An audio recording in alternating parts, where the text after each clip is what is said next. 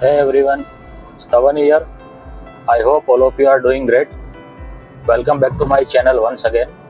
So today's video is all about long-term ownership review of Polo 1.2 TDi Highline model. So I am using this car since almost last 10 to 12 years, and manufacturing year is 2012, and currently the odo kilometer is 1.23 lakh kilometer.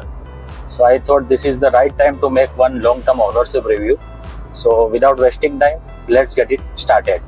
So if I talk about the engine specification, then it is powered by 1.2 3-cylinder TDi engine, and power output is around 70 bhp, and torque is rated at around 180 Newton meter.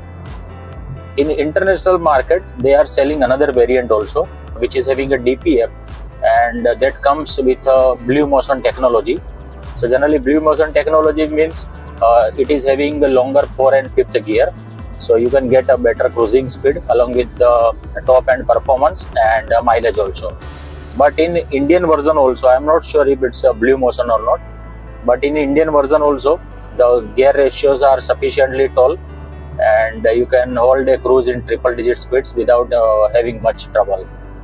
So main highlight point about this car is its diesel engine. It's a very small diesel engine, just a 1200cc, and one cylinder is lacking, so it's basically a 3-cylinder engine. So advantage of this diesel engine, it's a mileage champion. You can easily extract anything in between 20 to 30 kmpl. So if you are a seated driver, then easily you can achieve 26-28 kmpl on your highway rides. And if I talk about performance, so although it lacks one cylinder, but still performance is on par with the other 4-cylinder diesel engines. If I talk about top speed, then today also it can easily do 190 kmph on speedo, and cruising speed, if I can say, then it's in between 100 to 160 kmph, and thanks to its very good insulation, you won't feel any kind of external noise within the cabin. NVH is excellent, so as the straight line stability.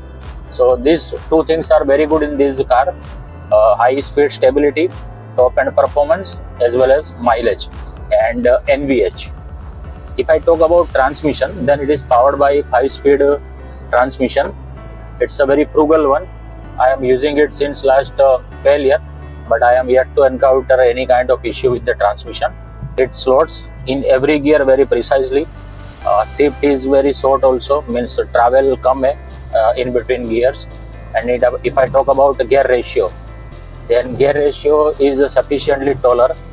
So first, second थोड़े shorter है, but 3, 4 and 5 gears are very much on the taller side. So easily you can cruise on a triple-digit speed without compromising much on the mileage. So that is very good thing about this car. You can hold a cruise on 120, 130 kmph, and still it will return you a good mileage. So that is one positive point about this car. Then the another thing that is good about it, that's ride and handling. So I have upgraded its suspension with the FAG one. So FAGs are slightly on a firmer side, so my handling is slightly improved, but ride quality has taken a toss. So sometimes it's not comfortable on a broken tarmac. But yes, on highway speeds it's a very good, because the issue with the OEM suspension, they are the oil filled suspension, and if you hit a single pothole also, right, a good size pothole, then it will start leaking. So I observed that in my vehicle also. So this time I shifted to the gas charge FAG one, and as of now I am happy with it. Slightly it offers a body roll because I haven't changed springs. Springs are the factory one only. So we'll check if aftermarket springs are available or not, so which can counter some sort of body roll of this car. On handling point of view, this is a decent handler. I won't say it's a great, but it's a decent handler. It is powered by the EPS, electronic power steering, and that is accurate, right? Not aggressive one, but accurate one. Steering feel is good. On a triple-digit speed also, you won't get any fatigue or you won't be disappointed with the performance. So EPS tuning is one spot. But if I can say, is it a best handler's car? So no, I would rate Grande Punto on the first position, followed by the Ford Figo, and this is the third car which is having a decent handling. So yes, it's a good, it's you can say for a family point of view, it's a very good package. You can definitely go for this. Now if I talk about maintenance, then it's better I don't talk anything about it. So my experience is very bad, and luckily I found one FNG garage nearby my place, and that guy was earlier associated with the Volkswagen workshop only. So I am getting a Volkswagen level of quality at a much reasonable price. But yes, Volkswagen workshop experience is not that good. If I talk about in-cabin comfort, then I am a 6 feet 1 inch tall, and you can see me how I am comfortably sitting in the car. Yes, some issue might be on the roof line for the front passenger. It's pretty good for the back passengers. So 4 person can comfortably travel in this car. It is having a 280 liters of boot space, so it can easily accommodate your 2 or 3 airport luggage. So as in terms of practicality, it's a very decent one. You won't be regretting if you are getting a pre-owned or any other good deal then.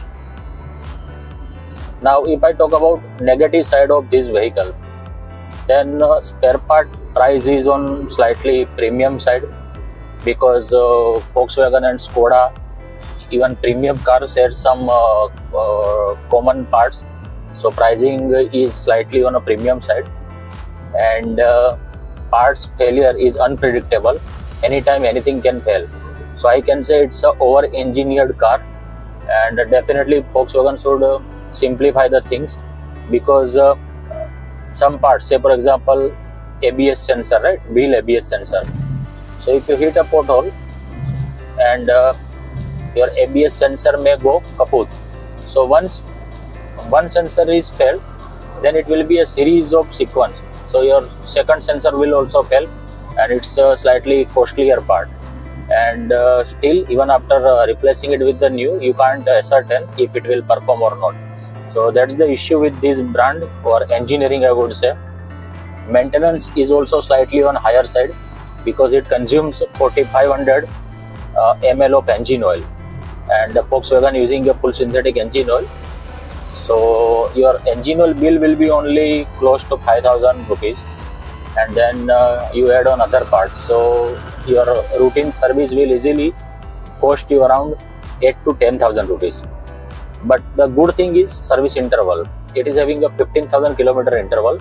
So if you are not using car that much, then once a year 8 to 10,000 rupee is not a big deal, and in that you can enjoy a German build quality along with the decent ride and handling package. If I talk about safety features, then it is having a EPS, then 2 airbags on the front side, then ABS, EBD. So these are the basic safety features. And recently Volkswagen recalled a few batch of cars, as they were having some airbag failure issues. So Volkswagen did it for my car also without charging me any rupee. So that's a good thing about Volkswagen. They recall even 12-year-old car, and it's a very rare event. You won't find this kind of things happening in other brands. So for that, 100% positive from my side. If I talk about brakes, then basically I am using a Fiat Punto, which is known for its ride, handling and brakes. So sometimes I do not find Polo brakes satisfactory, but yes, it is one of the best in the segment, I can say. So from my side, no complaint for the braking. If I talk about build quality, then build quality is exceedingly well. Even after 12 years, you won't hear any kind of rattling within the car. And at the same time, I am yet to find a single rusting point in car, be it a hidden or be it a open source metal, but you won't find any spot that is rusted. So that speaks about the brand and commitment towards delivering a quality product. So that is all about a short long-term ownership review about the Polo 1.2 TDi. I am very much satisfied with this car. No issues with the engine, no issues with the transmission, delivers excellent mileage, ride and handling is acceptable. And if you find a good FNG service garage near your area, then it may be cheaper to maintain also. So overall, it's a decent car. If you are getting one in a pre-owned market, then definitely you can go for it, because it's a far better vehicle than whatever manufacturers are offering in a recent time at a very premium rates like 10 lakh, 15 lakh, 20 lakh. If you like the video, then feel free to share among your groups, among your friends, and subscribe for such more automotive content. I will try to bring more automotive content for you.